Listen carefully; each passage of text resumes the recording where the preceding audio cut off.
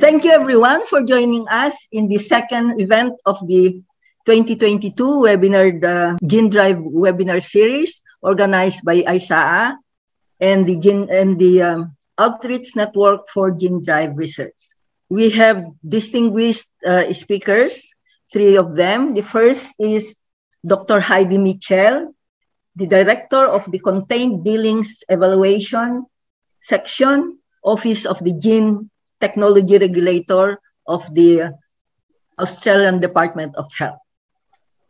Since joining OGTR in 2006, she prepared many risk assessments for a range of GMOs and worked in the regulatory practice section at the interface between scientific risk assessment and operational regulatory policy.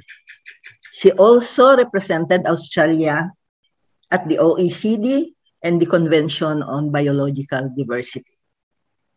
Our second speaker is Dr. Viva Ahuja, who serves as Chief General Manager of Biotech Consortium India Limited.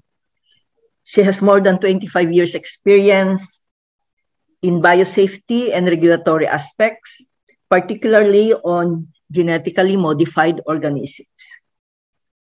Dr. Ahuja is well-versed in issues related to the Indian biosafety regulatory framework and has been actively involved in capacity building initiatives in India and South Asia. Dr. Ahuja and I met in some of the APARI events, and she sends me a regular newsletter of the South Asia Biosafety Program. Our third speaker is Dr. Hector Quemada, the Principal Research Associate at Western Michigan University. He works with the Foundation for the National Institutes on capacity building initiatives on gene drive technologies for African regulators. Dr. Quemada was the founder of Crop Technology Consulting, a firm conducting technical and biosafety assessments and developing regulatory approval dossiers for public and private crop development organization.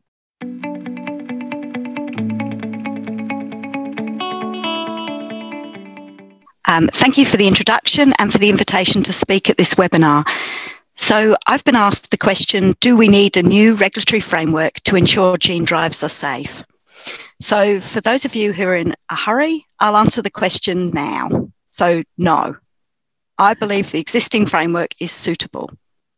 So I will spend the rest of my talk discussing the reason for my answer and what other organisations believe.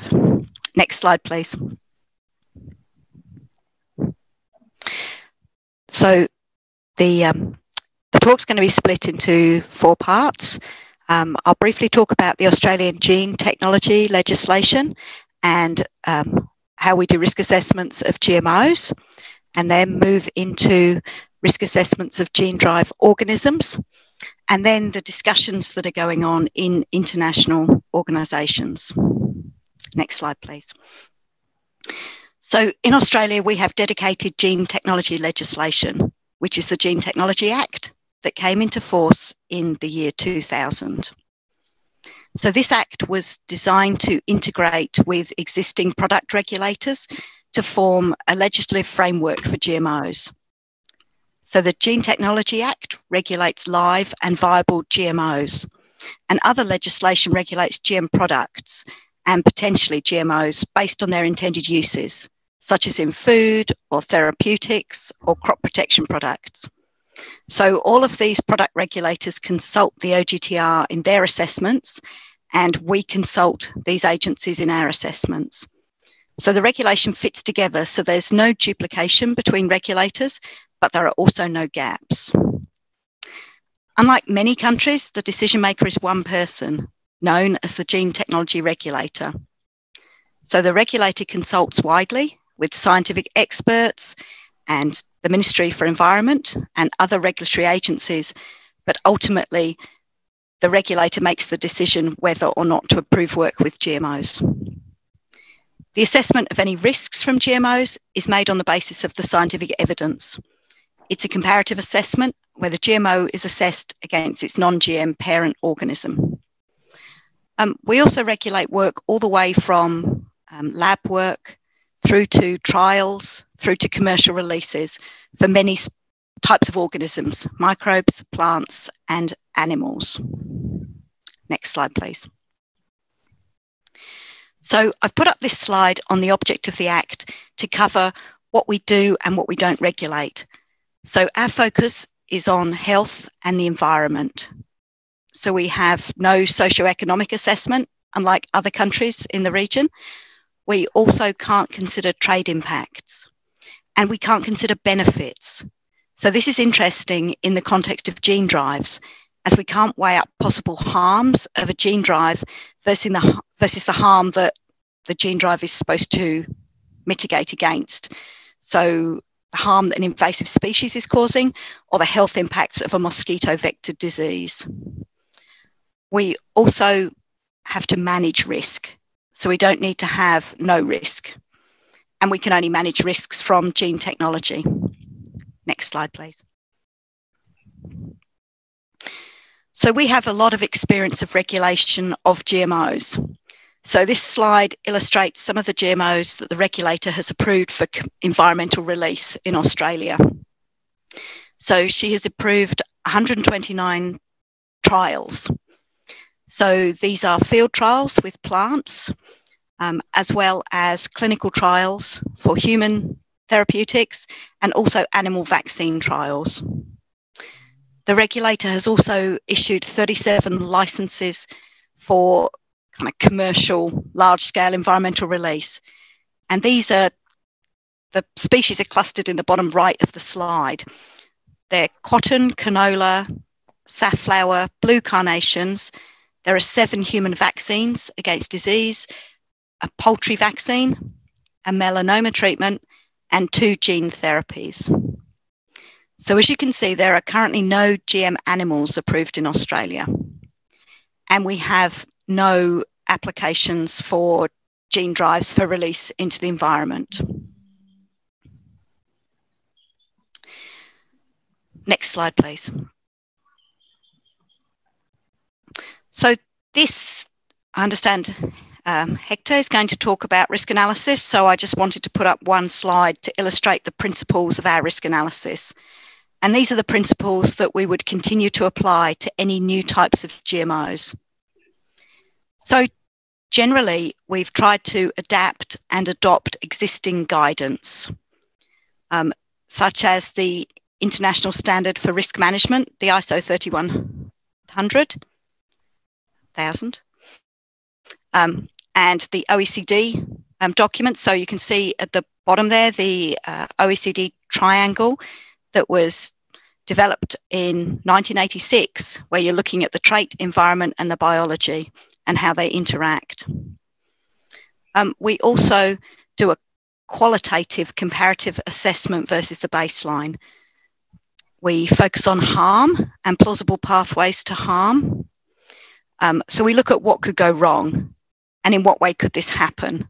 And a plausible pathway has to have steps that are all likely to occur. We try to distinguish events versus harm. So we don't think of simply the existence of a GMO as a harm. It actually has to cause something, has to cause harm. So it has to do something bad. We use regulatory science and data to support decision making. So all our assessments are based on scientific data. Obviously, an interesting talk is around the difference between research science and regulatory science. And often regulatory science is trying to prove that something won't happen, which is quite different to research science. And with research science, you can carry on for a long time collecting data. With regulatory science, there's usually an end point where a regulator has to make a decision, even if there is uncertainty. Next slide, please. I've put up this picture because I think the targets that people are talking about for gene drives in Australia are slightly different to those in other countries. We have a lot of deliberately introduced species in Australia, some of which are illustrated here. So red foxes, the carp fish, cane toads, rabbits, and mice. The cane toads were introduced to control pest beetles in sugarcane crops and have become a very invasive pest. We also have the accidentally introduced red fire ants, and probably most controversially, feral cats.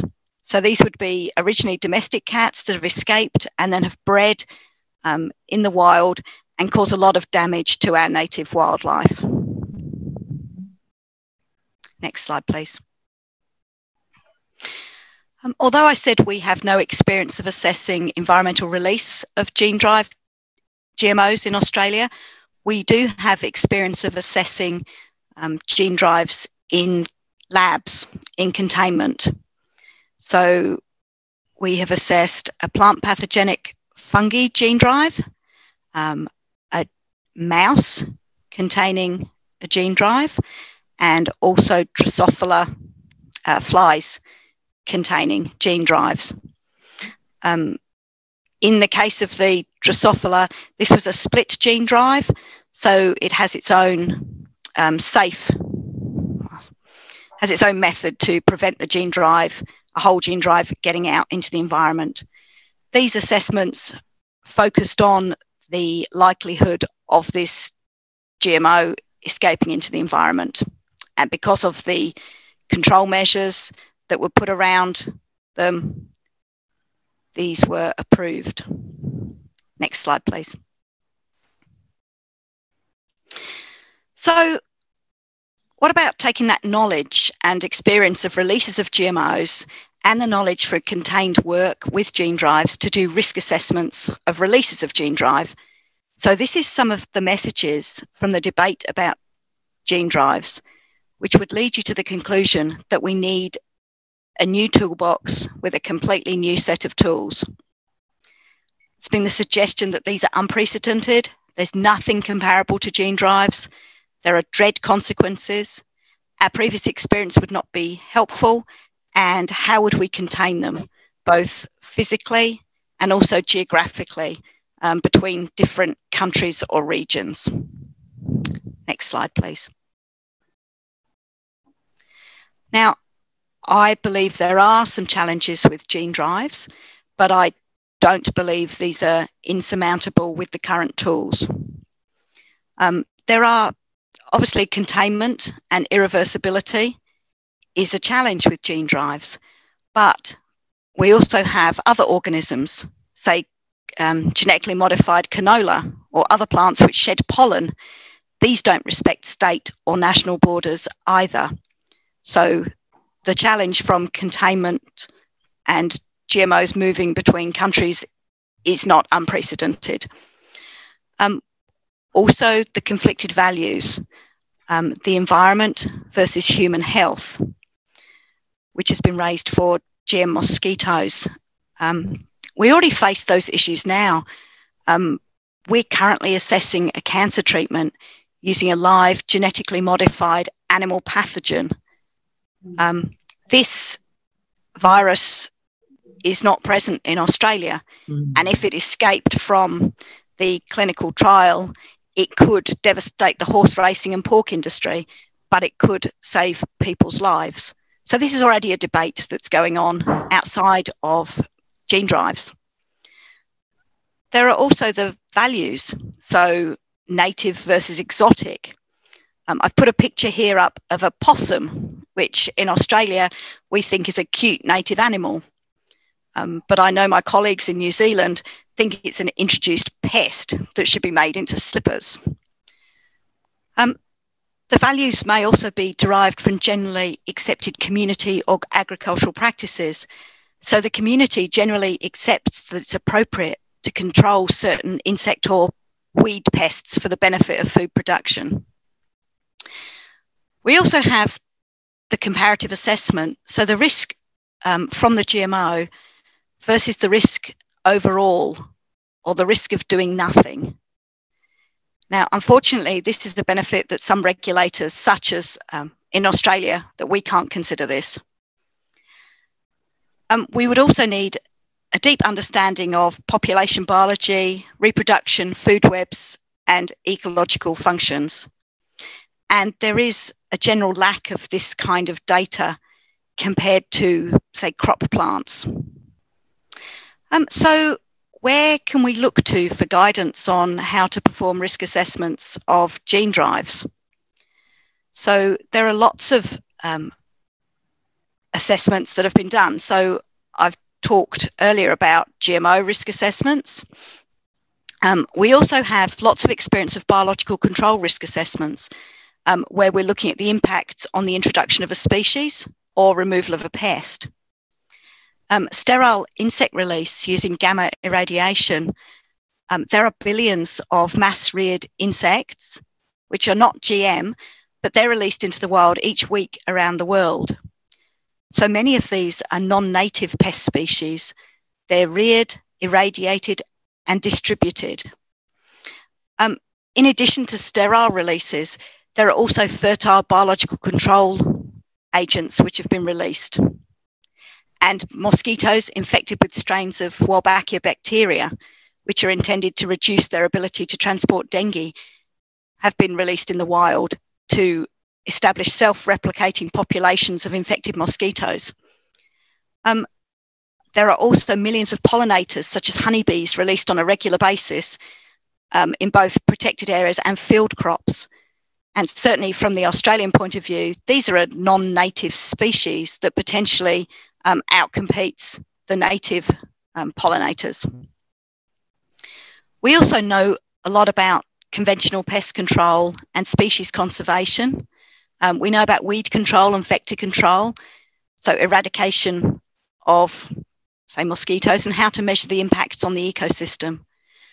We also know about containment of dangerous pathogens in the lab, and this information can be used to provide appropriate containment of gene drives in the labs when needed. And this gives us information about risk assessment, risk management, and also how to communicate these risks. Now, I was going to move on to the other organisations that are looking at gene drives. So whilst each country has its own sovereign regulatory process, there are also some international organisations who are looking at gene drives.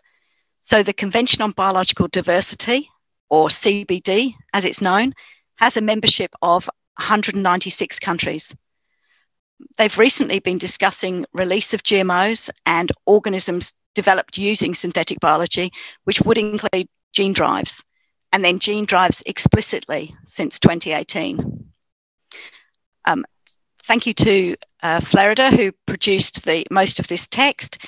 I've added some recent text onto the bottom, but basically the CBD has suggested that new risk assessment guidance should be developed around gene drive, and there should be a precautionary approach to the release of gene drive organisms.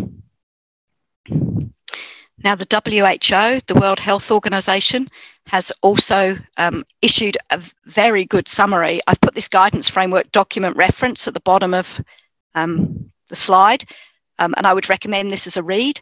I realize that Hector Quamada and Viva Huga both contributed to this document. And the key point in orange that I wanted to flag here was the risk analysis frameworks used for other technologies provide useful precedents for the risk analysis of genetically modified mosquitoes. And they also suggest that you need to do risk analysis, looking at protection goals, and it's a case-by-case assessment, and it should involve both national and regional regulators. The International Union for the Conservation of Nature has also taken a stance on gene drive, and they have recommended that the use of synthetic biology in nature conservation would be debated and voted on at their next Congress in 2024. And they're currently calling for people to remain neutral on synthetic biology until they have developed a position. It was interesting to note that in the previous version of this that went to the Congress, the recommendation was that people should refrain from supporting or endorsing research. until this had been passed. So this is my final slide, and I just wanted to summarise that I believe we can use existing regulatory frameworks for gene drive risk assessments. We can build on these existing GMO frameworks, but also other frameworks. We should borrow from other disciplines. We know a lot about biology, and there is no need for us to reinvent a new framework, but we should also carry on talking and sharing knowledge. So thank you very much for your time today.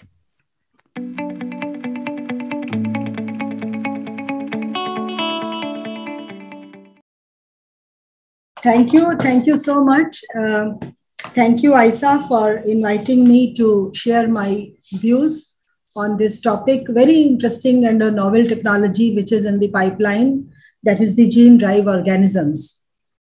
I've been given the topic of are we ready to regulate gene drive organisms, and what are broadly the capacity building needs. Dr. Heidi has given a very nice presentation and actually set the stage on what exactly is required to regulate gene drive tools, organisms, and what kind of tools and regulatory frameworks are already in place. Thank you for that. And as is with any innovative technology, the capacity building is a key to understanding these technologies and having the confidence among the regulators and the public trust for introducing innovative technologies. But it is always, whenever the new innovations come, it's a very multifaceted and a multi-stakeholder endeavor. There'll be lots of concerns in the minds of people, but they all need to be dealt with properly. Innovators would also raise a lot of questions for policymakers and regulators. They would seek guidance, and which would ultimately inform their decisions. So capacity building is the key to implement appropriate regulations and facilitate decision making whenever we want to make use of innovative technologies, innovations for the benefit of the society and to meet the challenges. We have huge challenges in the society now. If you think about mosquitoes, the example which Heidi gave, in the developing world, all these dengue, Zika, all those things are big challenges, and we really need novel technologies to deal with them. But whenever it comes, we have seen in the past also any kind of modern biotechnologies, whenever there were discussions, including gene drives, suddenly there is a whole lot of points which would be raised.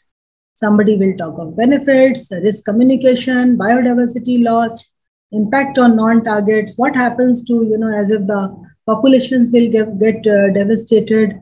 Are the contained facilities enough? Are we prepared? How the environmental safety would be dealt with? There will be a lot of discussions about ethical considerations. And this leads to, if you look at this slide, I've just put a few of them. And this is like arrows here and there, and a lot of confusion, which is created whenever we have to, deal with these technologies. And that makes sometimes even the regulators very confused, what is to be looked at and what is not to be looked at. And the whole process becomes very cautious. Now, but if we look at this, concerns broadly, they will always can be easily categorized into scientific considerations and the non-scientific considerations. So it is very important that the biosafety regulators are looking at these concerns, and the regulatory system looks at them at appropriate stage, taking into consideration the regulatory, guidance and other things available. Now, when it comes to the regulation of gene drive organisms, again, these organisms are also developed using modern biotechnology. So we already have the biosafety regulatory systems which are responsible for regulating products of modern biotechnology. And how are these implemented? They are implemented through regulatory instruments like acts, rules, and policies. We just heard Dr. Heidi talking about the OGTR, and similarly, the act through which these products are regulated in Australia. Similarly, all other countries have their own regulatory instruments. Sometimes it's policies, rules, etc.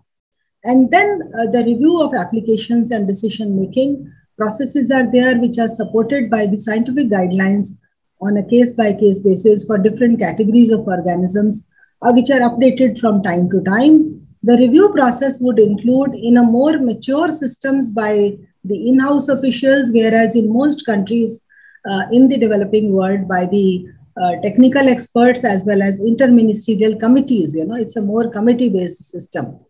And then public consultations are generally held prior to decision making. Now, in this whole process, if I summarize it, in terms of the capacity requirements, what do we need? We need a functional regulatory system in a country. We need scientific guidelines and resources, which would provide, help in providing risk assessment, and also for the resources for the baseline information. We need a trained human resource, which is the key requirement for looking at these innovations and regulating them. And then public awareness and participation, of course, is important. I will just like to quickly look at each of them. So if you look at the biosafety regulatory framework, you see most countries have biosafety regulations as a result of either initiatives at the state level, at the national level, where there were already research activities where, research was in active stages. There also the biosafety regulatory frameworks emerged, like in Australia, in US, even in India, we have a very good, systematic framework in terms of which ministry will regulate, what committees are in place, what is the process, and so on. And there are many other countries where the regulatory frameworks have been set up after they became party to the Cartagena Protocol on biosafety, and there were a lot of capacity building projects under which the national frameworks are in place. Competent authorities are designated in most countries which are parties to the protocol, as well as even otherwise, to designate these authorities which would receive the application by the researcher and the technology developers.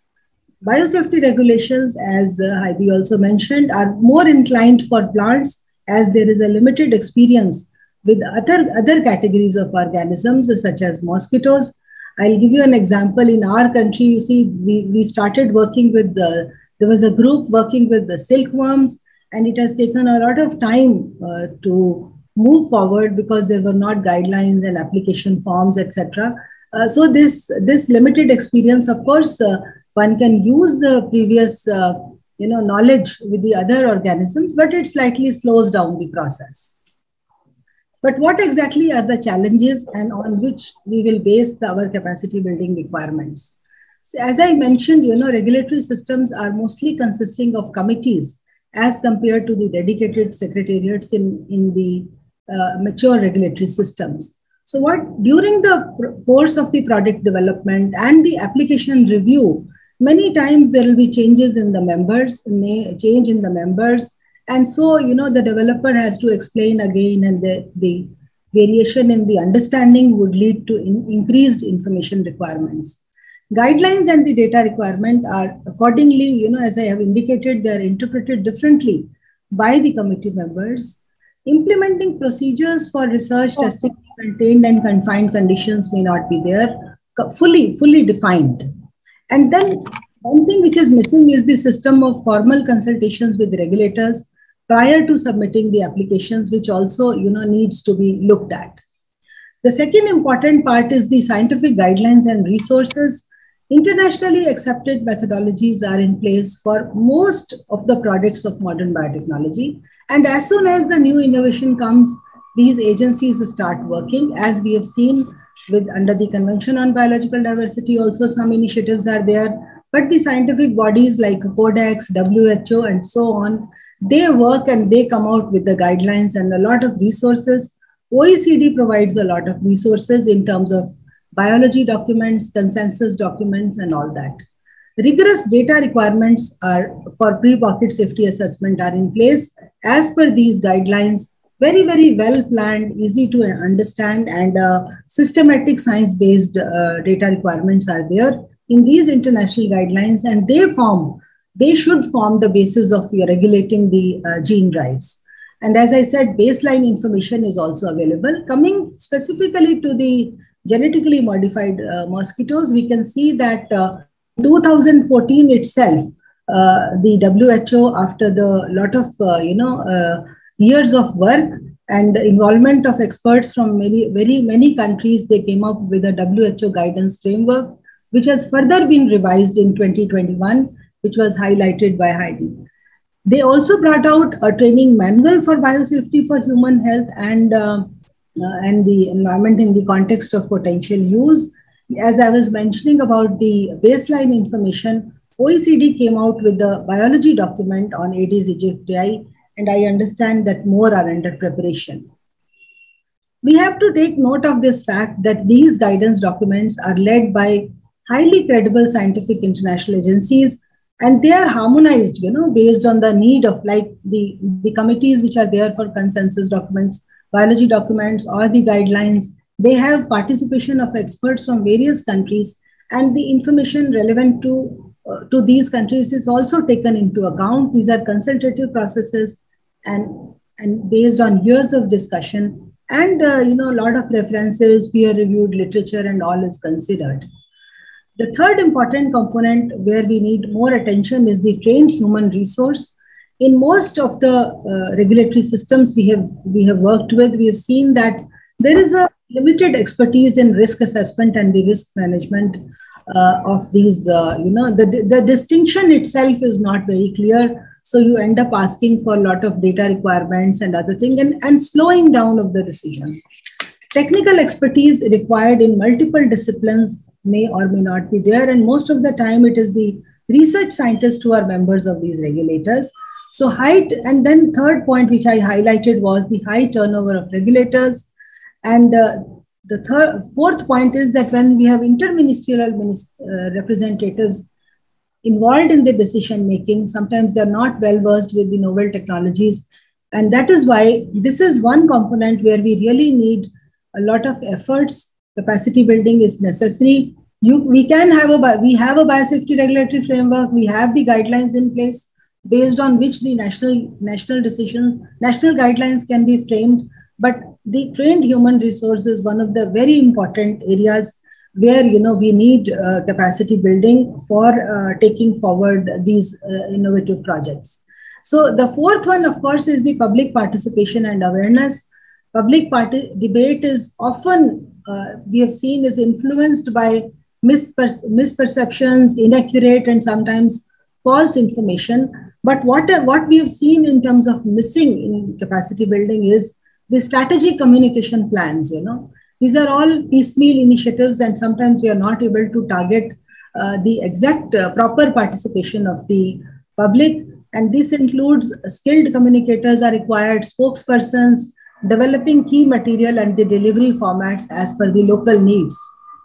Now, just a little more on the public participation, because one thing very important is the identification of the target audience.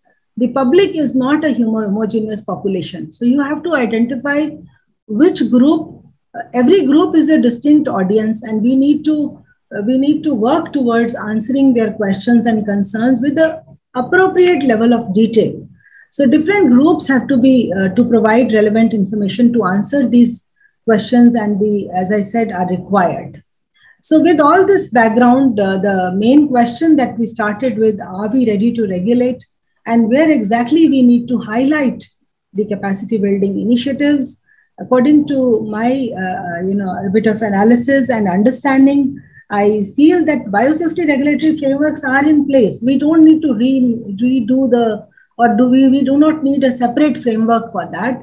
We have guidelines and resource documents developed by the international agencies. They can be used and customized if required to the local requirement, and very, very well. I mean, we have seen our food safety guidelines, codexes guidelines are the ones which were prepared after 12 years of discussion, and they have been adopted by all countries, which work very well. So even in case of gene drives, the initiatives taken by WHO, OECD, all these resources are available, and there is no need to reinvent the wheel by starting the preparation of the guidelines de novo. But where we need to highlight where we need to focus in terms of the capacity building is the trained human resource, which is urgently required for the effective decision making to permit the testing and release. And also the public awareness is extremely important, because that is something which, sometimes if you have a too negative a campaign, the decision makers are not able to take decision. And but the public awareness has to be done in a very planned manner, so that we can have their effective participation, effective responses to the consultations when the government, the regulators put up the documents for consultation.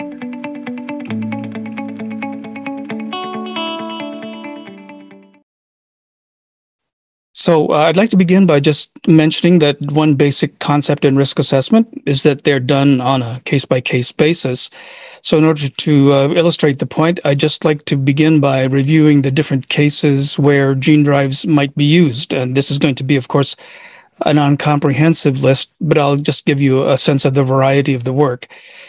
Now, we've heard most about the applications for public health, and especially the application of gene drives to help eliminate malaria. The two approaches there that are being contemplated are population suppression and then population replacement or modification. The first, of course, is self-explanatory. And the second means modifying a population of mosquitoes so that they can't transmit plasmodium anymore. Then, of course, in another public or another health-related project is a project to reduce the population of rodents that are hosts for ticks that carry Lyme disease. In the area of conservation, there's work to control invasive rodent species that prey on vulnerable bird species, especially in islands, and lead to their extinction. You've heard from Heidi about work that's going on in Australia on a number of different areas, including the cane toad. And then there's work contemplated on invasive aquatic species such as the sea lamprey and golden mussel. And so they're also being considered as potential targets for gene drive control methods. So this is a much wider range of applications than we've seen so far. Our experience so far has been largely in agriculture, particularly GM crops, although gene drives can also be beneficial to agriculture in areas like control of rodent or insect pests, for example. So because of this range, one-size-fits-all risk assessment, in keeping with the theme of our present webinar series, isn't going to be possible. Again, a fact that most GM regulators and risk assessors know already at this point. Now, of the projects that I've just talked about, and just the range of projects, only one really has gone far enough to do sort of case-specific biosafety research, and I'll mention that project later. But before that, groundwork has been laid by efforts to do early problem formulation, at least for mosquitoes, with gene drives.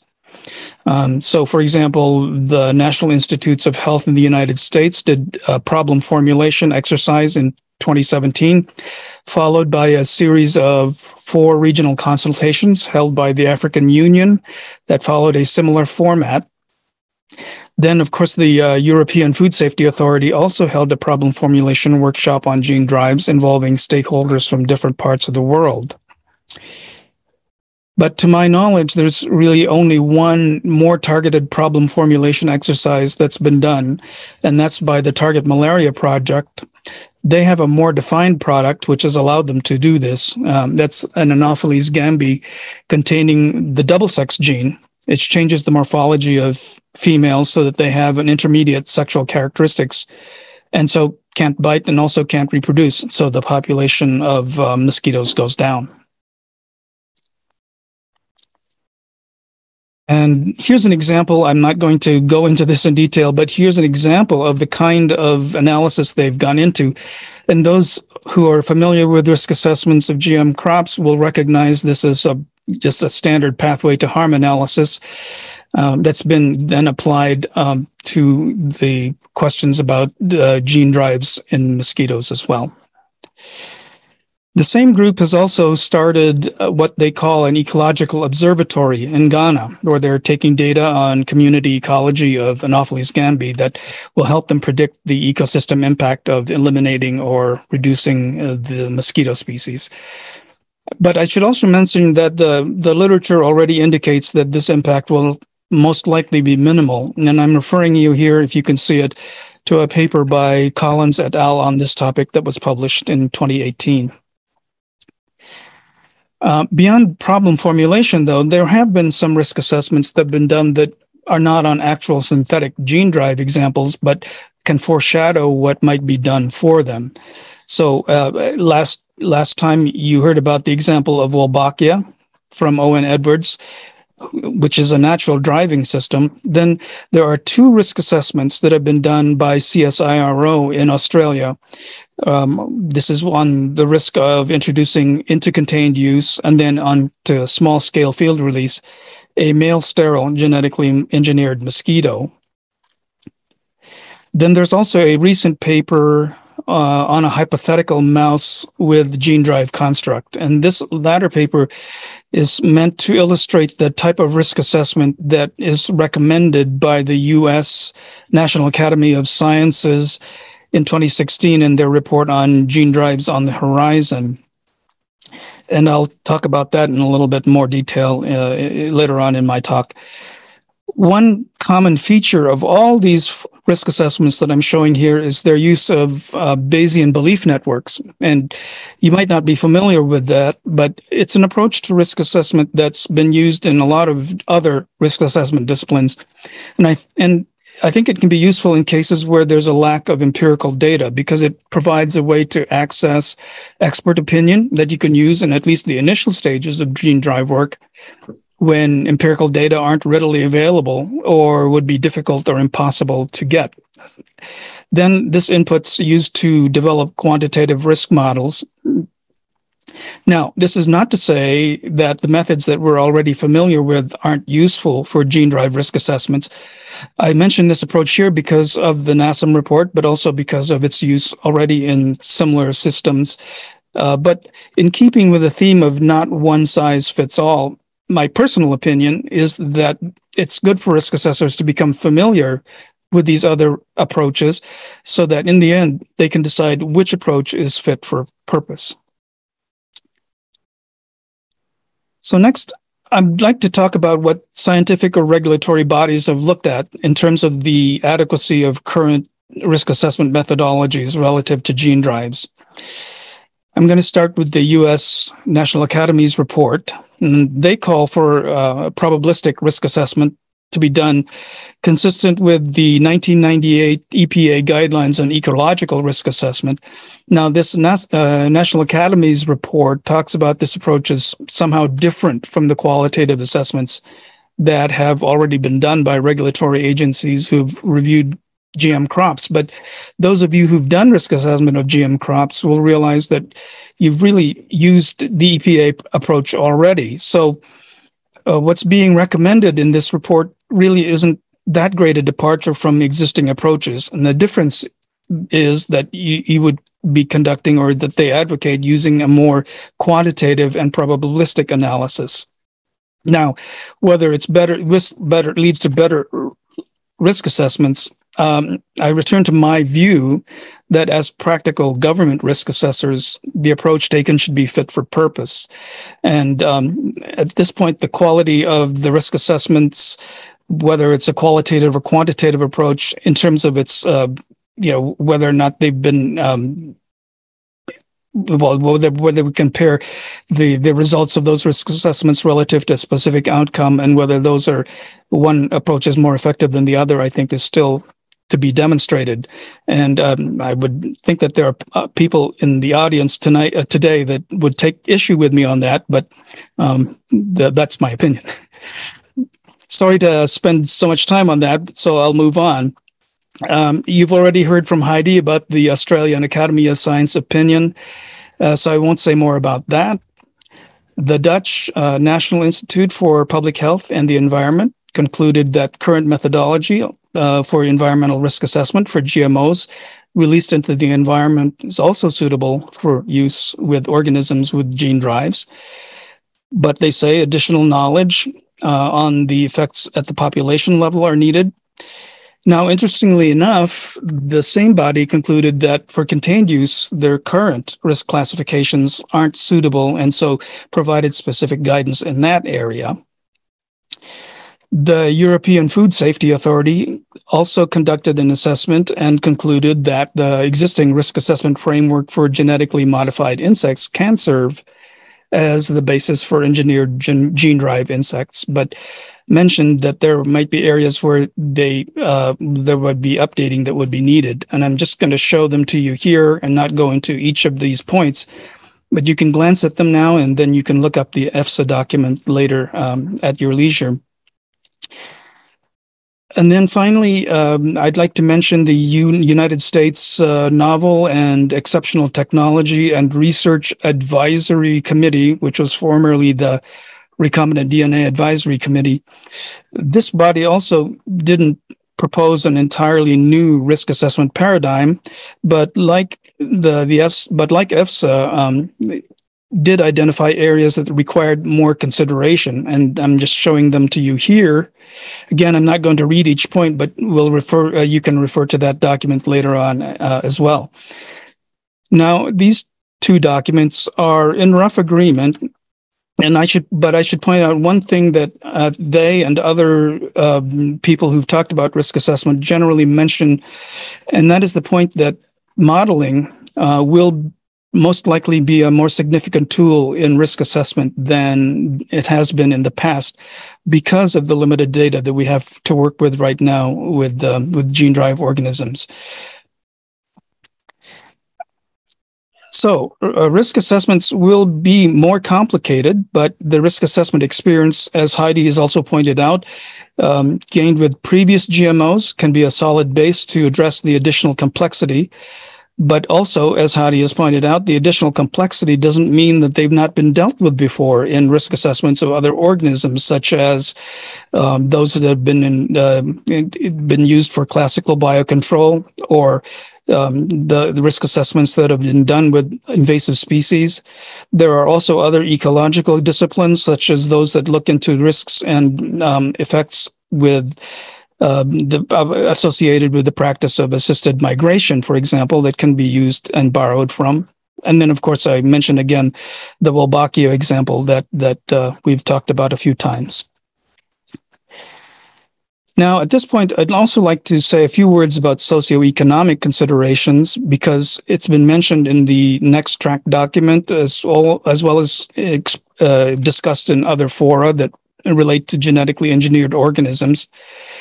And I just want to point out that the risk assessments that we normally do, whether or not they contain any kind of socioeconomic assessments, really are only one of the inputs that are into the decision-making process. So socioeconomic considerations will undoubtedly be taken into account in any decision regarding gene drives.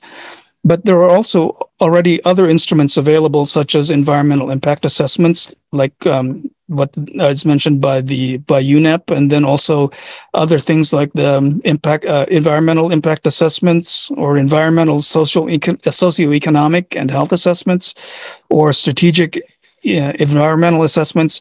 All these already have established methodologies that include socioeconomic considerations, and people who are used to and experienced in doing them. So other countries also may require them for certain projects. So for those where it's not part of their risk assessment process already, there's no need to reinvent the wheel here. Finally, I'd like to end by mentioning some guidance documents that are already out there or in preparation that could be useful for gene drive risk assessment. So, of course, there's the Cartagena Protocol, Annex 3. Since synthetic gene drives are LMOs, they fall within the Cartagena Protocol. And the Cartagena Protocol ATEG has decided that additional risk assessment is needed for to supplement the already existing guidance on gene drive, on GMOs that they spent so many years working on. I expect that this additional guidance will also take several years to complete, and my personal opinion is that it'll probably not add that much value to what Annex 3 already says, much like the parent document did. And the problem there is, I think that, it will likely be that the guidance, like the parent document that was produced, is too complicated to be practical. So, but other than that, we've also have the WHO guidance document focused on gene drives that's already been mentioned, and that supplements earlier guidance on the development of genetically engineered mosquitoes. And then, of course, as I mentioned a couple of times already here, the Wolbachia example is also a good guide. And finally, there are gene drive specific guidances that have been developed by certain authorities, of course, starting with Australia, for example, and the Netherlands, I've already mentioned. But then also the American Committee on Medical Entomology has recently revised their arthropod containment guidelines. Their arthropod containment guidelines, and they recommend containment levels, what they call enhanced arthropod containment level 2, which is comparable to your general biosafety level 2 containment. Finally, I want to mention that the African Union Development Agency is also soon to release some guidelines for research and development of gene drive organisms. And these are much anticipated, and I hope they'll provide some clarity for researchers that want to develop gene drive organisms on the continent. So, to summarize then what I've talked about, most projects are still too early to do case-specific research on gene drive events. And as we've heard from previous speakers today, basic risk assessment approaches used with previous genetically engineered organisms are appropriate, but additional challenges need to be addressed. And we can borrow from risk assessments in other disciplines to particularly help us with things like handling uncertainty and the lack of data, as well as the use and incorporation of modeling in the risk assessment process. And we can also borrow from risk assessments that have been done in other organisms, in classical biological control, for example, invasive species, non-synthetic drives, as well as other ecological risk assessments. And then finally, the value of the additional guidance that's been developed or is going to be developed soon has yet to be determined. We really need to see what those documents are and how well they'll allow us to do good risk assessments for gene drive organisms. And with that, I'll turn it over to you, Nina.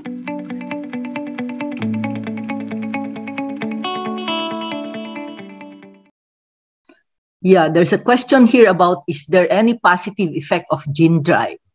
May I ask Heidi to answer this one? You're mute. Is there any benefit to the use of gene drive? Was that the question? Yes. Is there any positive effect of, the benefit of using gene drives?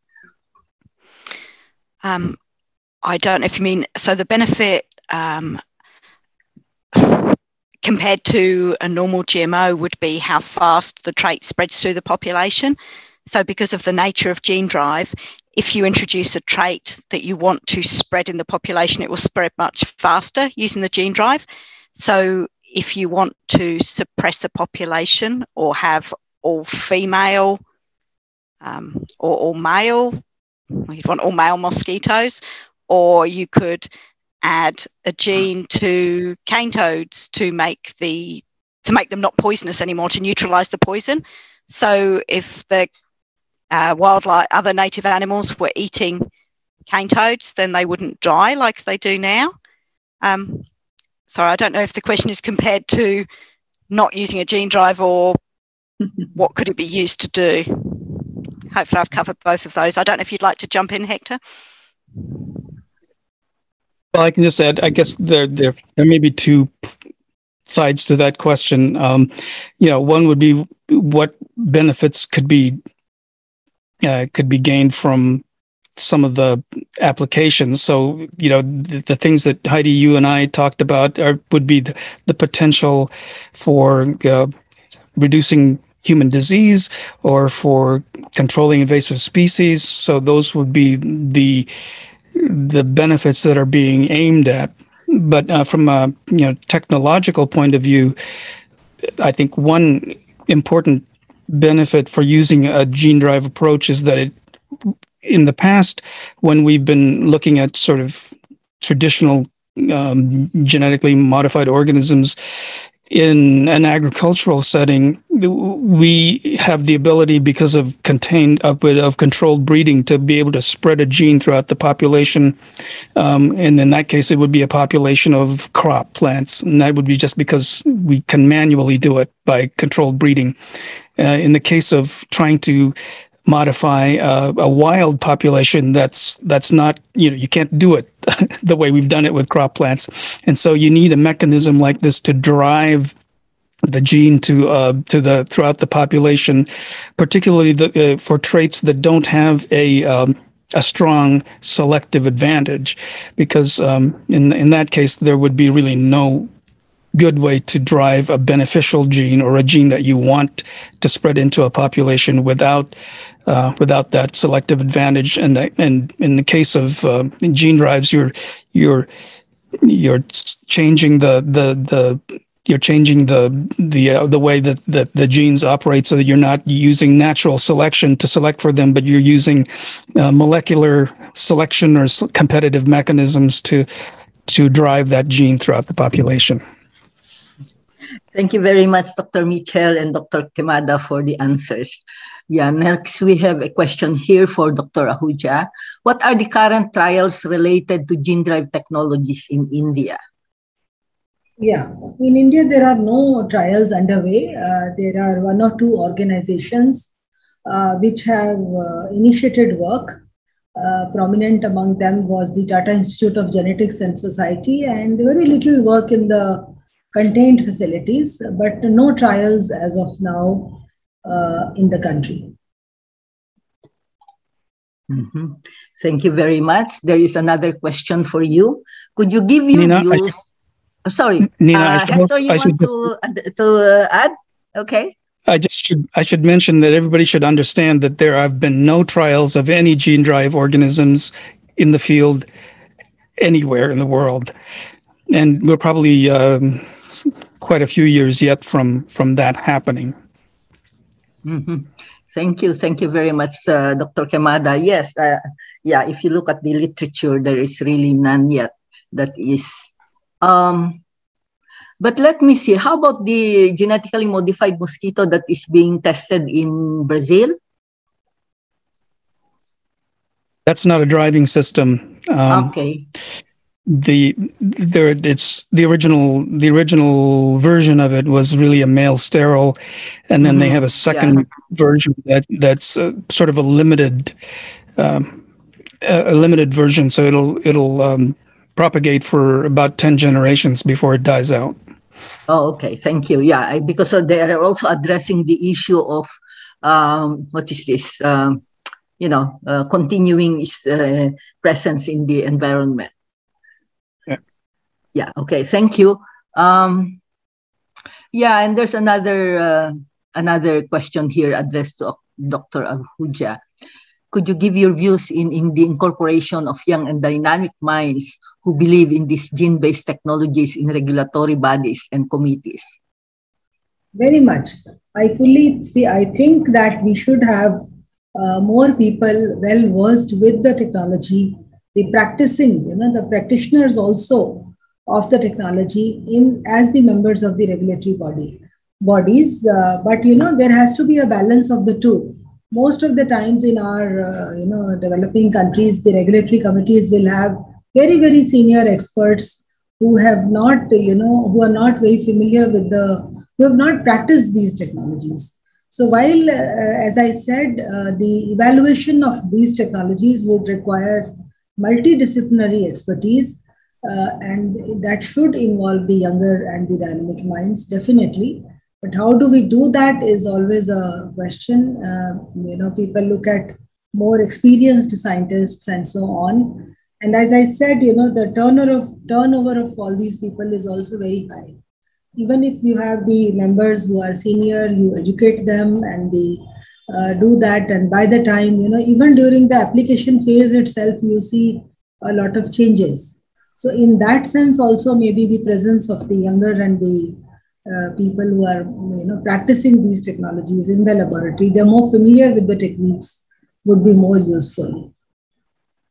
Thank you. Thank you very much, Dr. Ahujia. Yeah, there's actually a question about risk in consuming foodstuffs in gene drive technology, where gene drive technology is used. As you have seen in the presentations, there are no food crop or food organisms that are being, that are being modified with the gene drive technology. So at this stage, we could not answer that question. This is a question that is often raised to us in the regulation of GMOs. Instead of assessing the risk of gene drive, why can't the risk be eliminated altogether? Can we get one of you to answer this, either Hector or Dr. Heidi? Zero risk. Is that possible? I could start. Yeah, I could start by answering generally that I don't think anything has zero risk. I think being on this webinar has some risk. And yes. People are trying to develop gene drives with safety features in them so that they can be stopped after a certain number of generations, or a split drive system so that it has to be put together in order to function. So there are safety features that can be incorporated in the design. But I think reducing risk to nothing is not possible. Mm-hmm. Thank you very much. Yes, among regulators, that's how we look at it.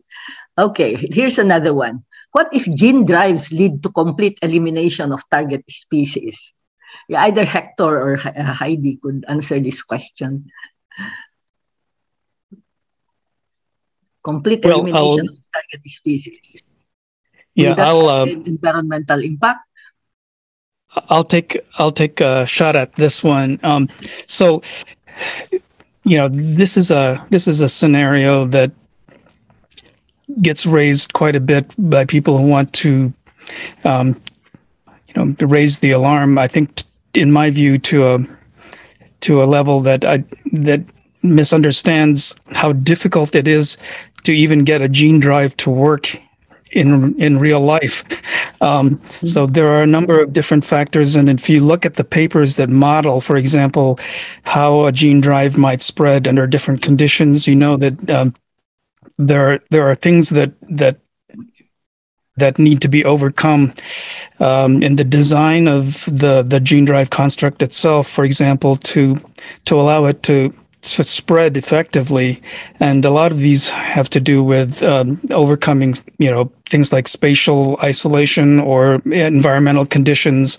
So it's not an easy thing to get something, a gene drive to spread, and that, at least according to the modeling papers.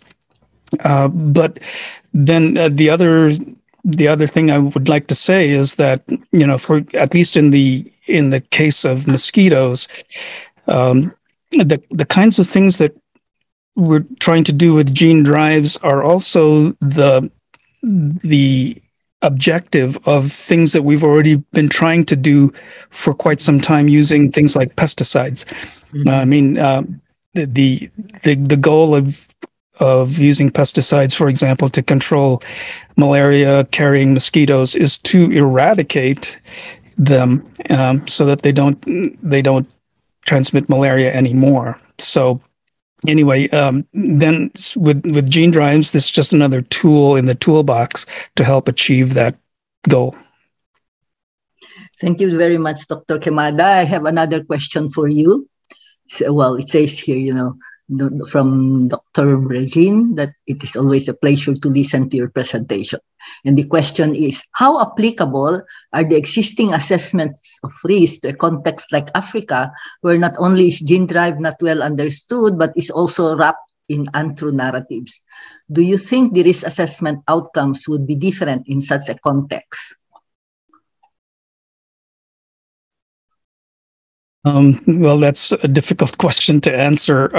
Yeah, I think the thing that is described here isn't just unique to Africa. I think these are challenges that we have in other parts of the world as well. Just the general lack of understanding of the technology, which a lot of the developer groups are trying to overcome by trying to provide good, reliable information. The group that I work with at the Foundation for the National Institutes of Health also has is trying to disseminate good, reliable information through our website, and we also have a resource called the Gene Drive Virtual Institute. That's a repository for a lot of this information that we curate.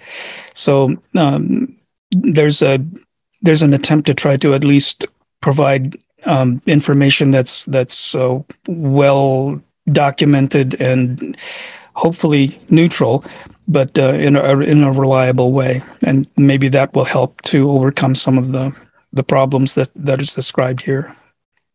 Mm-hmm. Thank you very much, Dr. Queimada. I have a question here, one for Dr. Ahuja and one for, well, similar question to Dr. Heidi.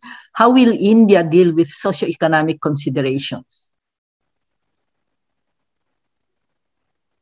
Dr. Ahuja? So you see, socioeconomic considerations are very important, but they need to be different from, as I said, differentially treated from the scientific assessments, and the socioeconomic considerations need to be dealt with separately. So what we've seen in India is that, mixing up of all these issues is the one which is resulting in delays in approval and, lack of understanding and so on. I'll give you an example. Our regulatory requirements, our regulatory system, there is no requirement of socioeconomic considerations there, neither do our guidelines say that. But in spite of that, these considerations in the past, as we have seen in case of crops, they have sort of overtaken the results of the scientific assessments. So it is very important. I do not know how this would be dealt with when it comes to gene drives, because it would be even more complicated there. But but as our the guidelines which have been prescribed by WHO and other similar documents clearly indicate that it is very important that in case of gene drives particularly, the community engagement, the public awareness and participation should be done in parallel. So if that is undertaken in a systematic way by the developers, reaching out to different stakeholders, what all I highlighted, that clearly, reaching out to these and having a stakeholder specific material, then we might be able to, deal with them in a much better way. Of course, another thing which socioeconomic considerations drive is also the risk-benefit analysis. So malaria and all these things are big issues, here in even in India, our incidence has been increasing in the recent past. And we all know that how there are definitely limitations with the existing technologies for control of these diseases. So I'm sure all these factors will be taken into consideration, the risk-benefit analysis, both in terms of the socioeconomic issues also, which will drive the decision making. Thank you. Thank you, Dr. Ahuja. How about Dr. Mitchell? How will Australia deal with socioeconomic considerations? So I think, as I said in my talk, socioeconomic considerations are outside the scope of the Gene Technology Act that the regulator administers. But we can only look at harm, not benefits, and we do a scientific assessment, not a socioeconomic assessment. But I can imagine that there would be other, like the states and territories, who would be responsible for the release, possibly of a gene drive organism, would be doing that socioeconomic assessment, and they can assess benefits. Mm-hmm. Yes, thank you very much, Dr. Mitchell. Yeah, and here's another question. Since risk assessment and assessment of benefits of gene drives are very context specific, how transportable are risk assessments between regions and countries? I think Dr. Quemada can answer this question. Well, I can, I can go back to the mantra, case by case, and not only that, but taking into consideration the receiving environment. Now, that's not to say that there are certain things that can be transportable. For example, some, basic life cycle studies that might have been conducted in the laboratory.